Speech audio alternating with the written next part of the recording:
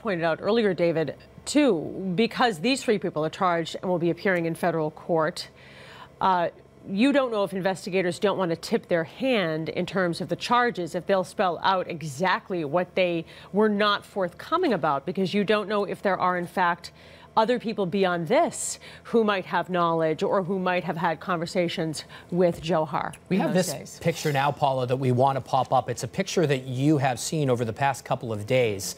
Dzhokhar Tsarnaev on the right.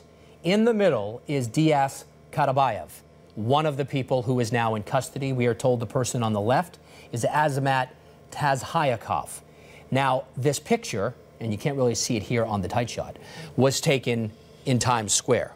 And of course, we learned just a couple of days ago from Mayor Bloomberg down in Times Square that the plan had been, according to what Dzhokhar had told investigators, sort of spontaneously on that Thursday night going into Friday, was to drive down to Times Square and possibly pull off an attack there as well. And it's interesting just to see, coincidentally or not, the picture of all three of these people standing in the middle of Times Square. Again, Dzhokhar on the right, Diaz in the middle, Azamat on the left.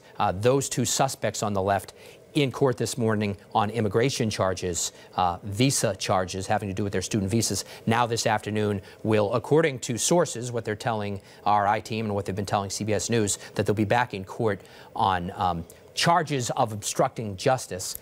And what we can learn from just looking at the charges themselves, although they haven't been made official, is that you're not seeing any type of terror charge here, no. Which tells you that from what prosecutors believe, they didn't know anything ahead of time, or else there would have been some type of terror charge. Sure. That in fact, after this all went down, they just didn't answer the questions the way they should have, at least according to the investigators in the case. Right. The charges so far tell us that these were people who were questioned by investigators who, as we see from this photograph, clearly were friends of his with whom he traveled. And as we go back to Beth Germano, who's standing by at the federal courthouse,